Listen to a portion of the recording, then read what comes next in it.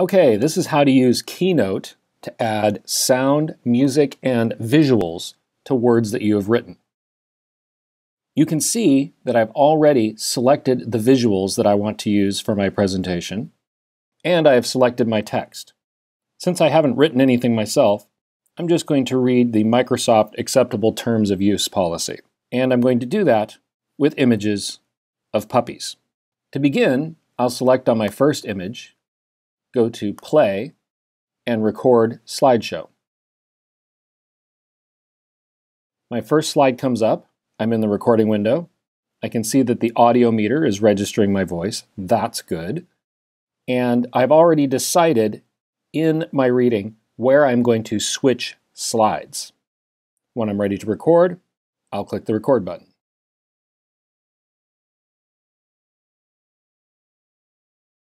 The services that Microsoft provides you are subject to the following terms of use. Microsoft reserves the right to update the terms of use at any time without notice to you. The most current version of the terms of use can be reviewed by clicking on the Terms of Use hypertext link located at the bottom of our web pages. Unless otherwise specified, the services are for your personal and non-commercial use. You may not modify, copy, distribute, transmit, display, perform, reproduce, publish, license, create derivative works from, transfer, or sell any information, software, or products or services obtained from the services.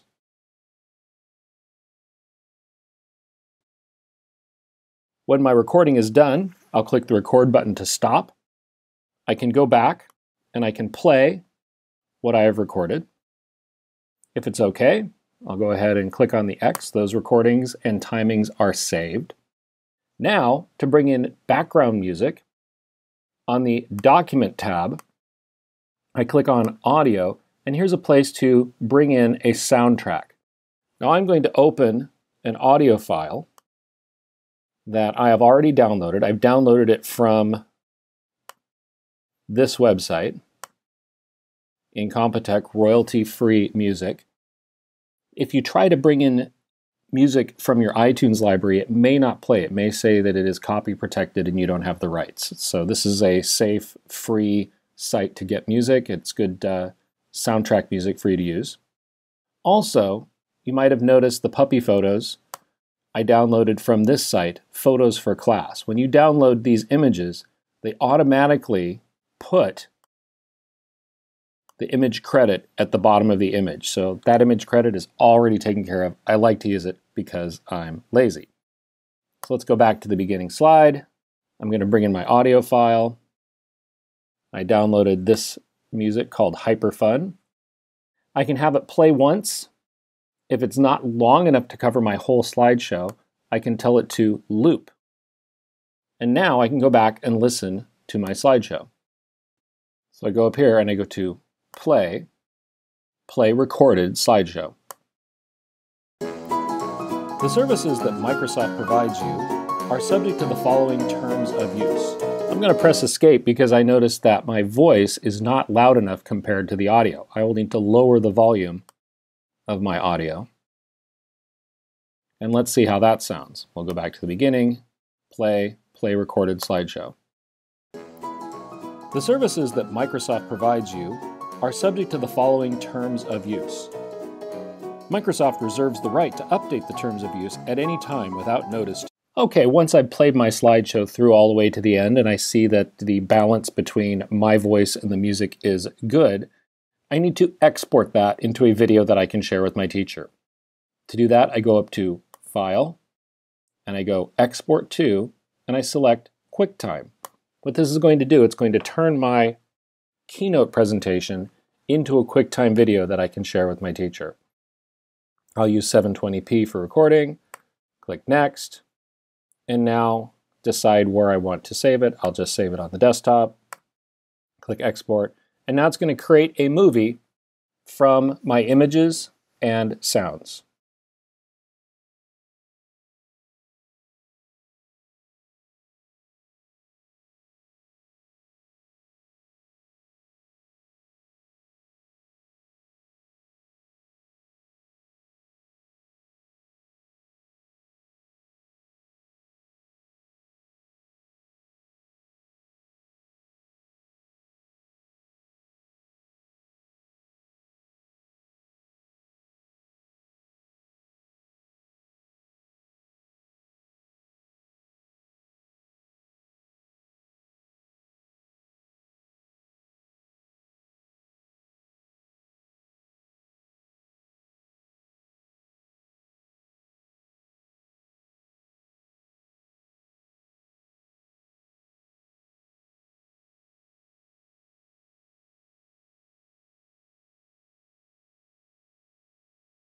Okay, this is how to use Keynote to add sound, music, and visuals to words that you have written. You can see that I've already selected the visuals that I want to use for my presentation, and I have selected my text. Since I haven't written anything myself, I'm just going to read the Microsoft Acceptable Terms of Use policy. And I'm going to do that with images of puppies. To add my voice to the slideshow, I go to Play and select Record Slideshow. The recording window comes up, and I'll want to go back to my first image. To begin, I'll select on my first image,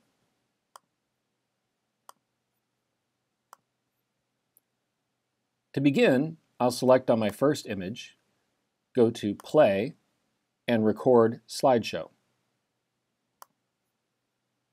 My first slide comes up. I'm in the recording window. I can see that the audio meter is registering my voice. That's good. And I've already decided in my reading where I'm going to switch slides. When I'm ready to record, I'll click the record button.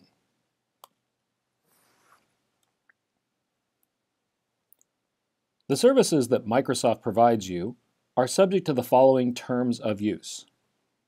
Microsoft reserves the right to update the terms of use at any time without notice to you. The most current version of the terms of use can be reviewed by clicking on the Terms of Use hypertext link located at the bottom of our web pages. Unless otherwise specified, the services are for your personal and non-commercial use.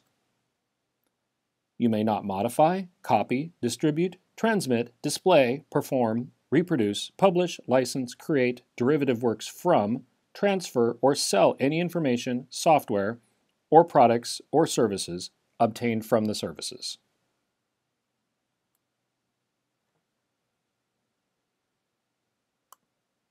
When my recording is done, I'll click the record button to stop.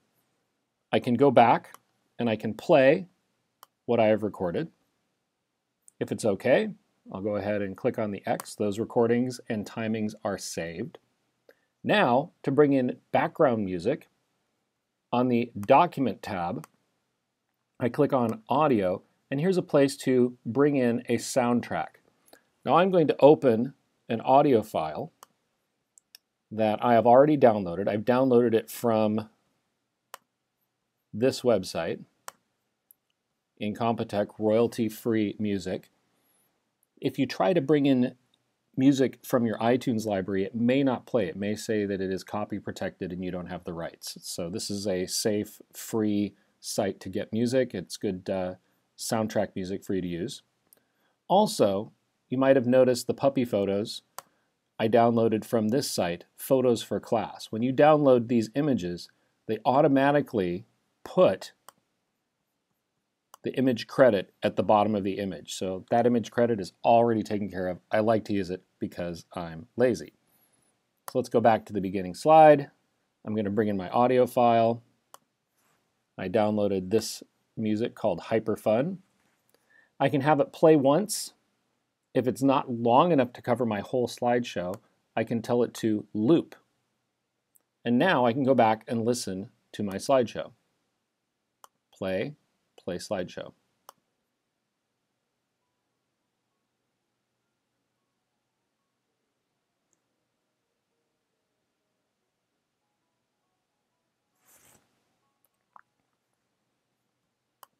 So I go up here and I go to play recorded slideshow.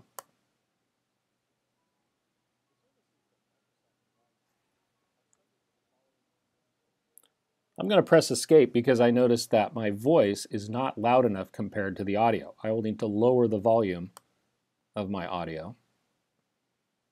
And let's see how that sounds. We'll go back to the beginning, play recorded slideshow.